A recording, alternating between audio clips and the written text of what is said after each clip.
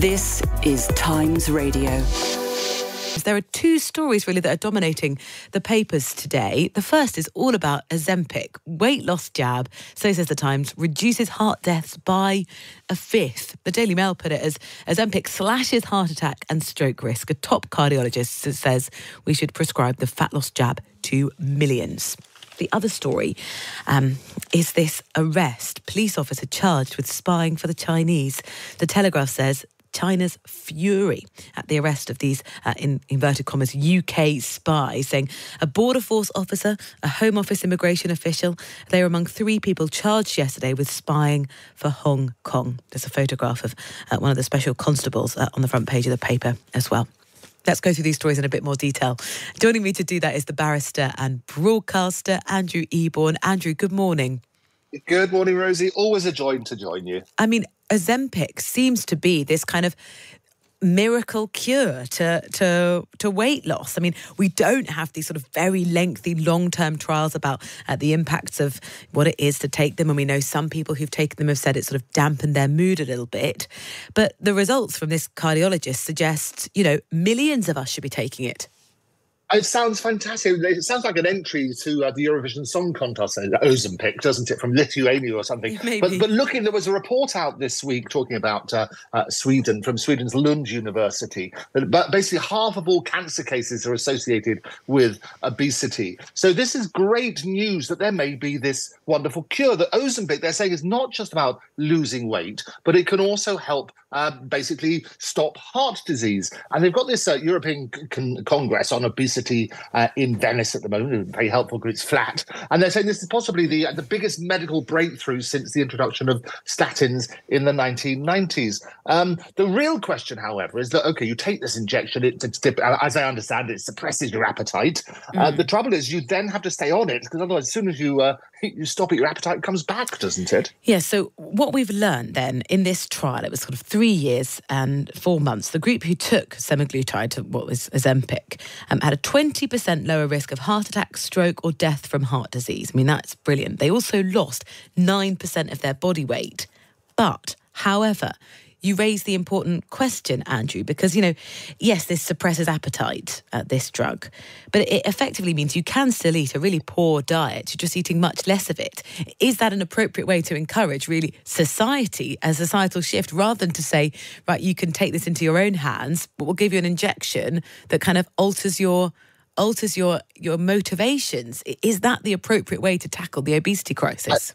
You're absolutely right, as always, Rosie. What you need to look at, it's very simple about weight loss. I know it's difficult and it's trying to get the mind in the right sort of place, but it's really whatever you put in and whatever you put out. So the less you consume and the more exercise you do, the better. That's a much healthier way of doing it. But what they are saying here, as I say, it does help with heart disease in the same way as statins and so on and so forth. The trial involved 17,604 adults over the age of 65 who had heart disease, and basically that's a condition that affects 7.6 million people in the UK, and therefore it sounds really positive. But the point is, you're going to have to be on it all the time, I would have thought. I'm not a doctor, but I would always encourage a healthy lifestyle. Do a bit of jogging, get into marathons. I know, but we've been encouraged that for years, and the obesity crisis is worsened. I mean, William Hague's writing in the Times this morning, and he's talking about, in terms of the health of our economy, Ozempic could absolutely accelerate it. I mean, in Denmark, and the Prime Minister mentioned this yesterday, Ozempic sort of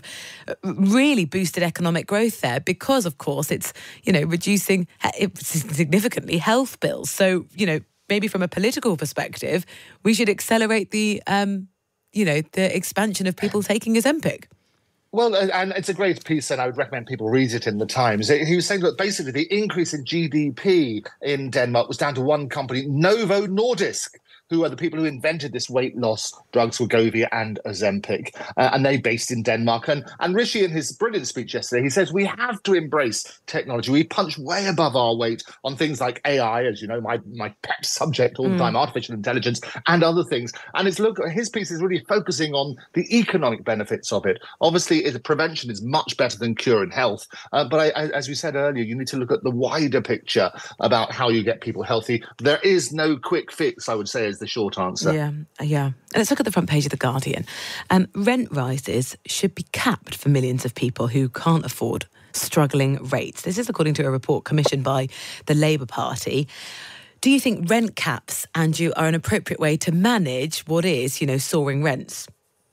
Well, it's a balance, isn't it? Because you want to encourage people to build, you want to encourage landlords to make things available, whilst recognising that people are under a lot of strain financially. And it's interesting because it says that this headline suggests Labour report. Well, it was basically Lisa Nandy who commissioned the report when she was Shadow Housing Secretary. But Labour themselves have cautiously welcomed the report because they recognise this difficulty. They always say they're leaked proposals. You always wonder who leaks these things. But they've recommended a range of measures, basically to give breathing room to renters who are buckling under the cost of living.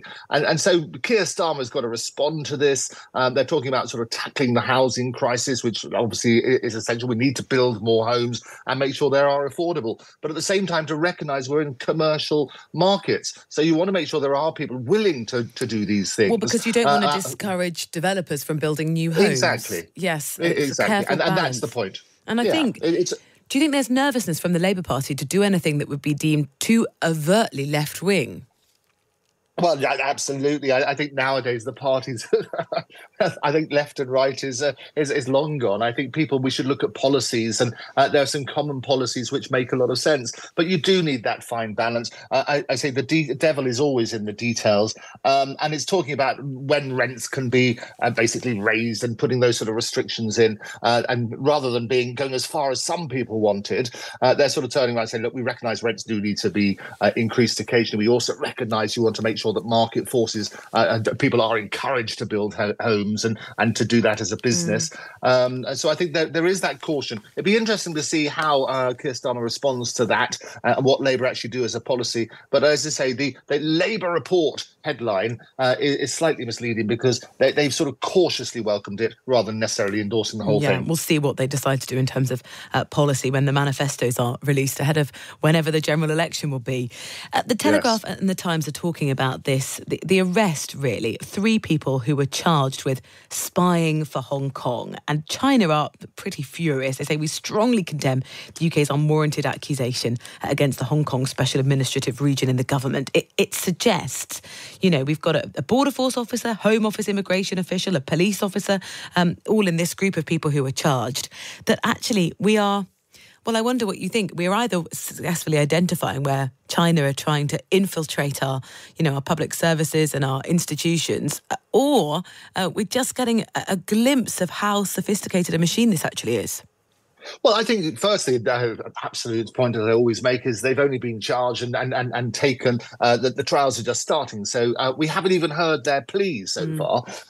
So we have to be obviously put that air of caution on. But absolutely, we need to question things all of the time. I always say that data is the new currency. The more information that is given to foreign forces, the more dangerous we are on that sort of basis. But it does highlight those concerns. We have to be incredibly careful what's happening. There are spies amongst us, and those will get revealed as it goes along. 2 of them have Chinese names. There's a third person who's basically sounding with a typical British name. So it'd be interesting to see their sort of connection and what's happened there. Yeah, they've been charged under it's the National Security Act. Well, Tom Tugendhat, the security minister, said this is a game changer for our ability to crack down on foreign intelligence services and hostile actors. So, well, as you said, very helpfully, Andrew, the trial hasn't started, so when it does, we'll follow exactly what's happened there. There's a Minister for Common Sense, Andrew, in the Times. I'm looking this morning. Civil servants are going to be banned from wearing rainbow lanyards, and universities must prioritise domestic students. This is Esther McVeigh's sort of common sense fight back. Do you think it does make sense? Well, the wonderful Esther McVeigh, every week I used to share a studio with Esther doing the Andrew Eborn's Greatest Wrights, looking at legal cases. So I know Esther very well. This was the position she was given at the end of last year, you might remember. It's the first sort of major speech she's made with that. And what she's saying is, look, we don't want basically progressive ideologies which have infiltrated our university schools and our public services. She's saying that we need What about a lanyard? Well, she's saying that the focus should be on doing the service. They don't want any political views, whatever they may be, on that sort of basis. This is her speech. So this is what she's saying is, at the moment, detracting from what they're being able to do their jobs properly, as opposed to the other stuff. Now, I'm fully supportive, as you know, of all sort of people and being able to express their opinions and so on and so forth. Esther's point is that it's not appropriate in the workforce and it's causing issues. And therefore, if we ban all of it across the board, doesn't matter whatever your opinions are and whatever rights you have to hold those opinions, let's not have it in the workforce, is what she's saying. How important is it? I mean, this is what's going to change. Lanyards to hold security passes. And you can imagine in offices, people kind of want to have their own one or personalise them. Those worn by civil servants will now have to carry a standard departmental design rather than a random pick-a-mix of political statements, she said. I mean, we've got a minister worried about this. I mean, clearly you think it's appropriate. Well, I think the thing is, it's about political activism. And so what Esther's saying is you don't want it in a visible way. You leave your political beliefs at the front door when you come in. You're part of a happy team, is what she says. And if you apply it to everybody, so whatever your beliefs, whatever your sexual persuasion and so on and so forth, all of that is just left at the door. You don't need to force it down everybody's throat in the workplace. That's her point. But it doesn't mean that people can't obviously celebrate diversity and so on and so forth. It's just not bringing it to the workplace. Now, one thing that maybe falls under the category, I don't know, I'm not saying this, it's trigger warnings. Lots of people have said, oh, that's so woke. Well, Judi Dench has said, here is a trigger warning, talking about the kind of, what you often get before you go to the theatre or the film or even in a book about kind of managing your expectations about what's to come. She says, here's a trigger warning, just don't come. She's clearly fed up. Oh, she's absolutely wonderful. She's going to be the first female member of the Garrick Club now that they've let her in 193 years later. No, she's absolutely right. The whole idea of going to the theatre, you're taken on a journey. There are going to be all sorts of surprises and terrible things. She talks about Lady Macbeth and various warnings, King Lear and so on and so forth. The whole idea is there are some horrendous scenes there. The audience is supposed to be taken on that journey. Giving trigger warnings just sort of spoils that in a way. And I think it is completely wrong. It is just managing expectations, though, isn't it?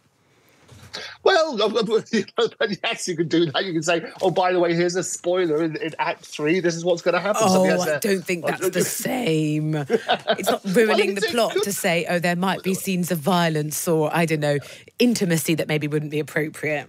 Well, no, but I'll tell you what, Sir Ian McKellen, the glorious Sir Ian McKellen, he also made that point, that he wanted the people to be surprised by what goes on in Act 3. And he was saying, he was warning about people entering the show. There's a loud noise at one point and there's flashing lights and a reference to bereavement and smoking and so on and so forth. And he said it was all completely wrong. You have to go on this element of surprise, and that's what it is.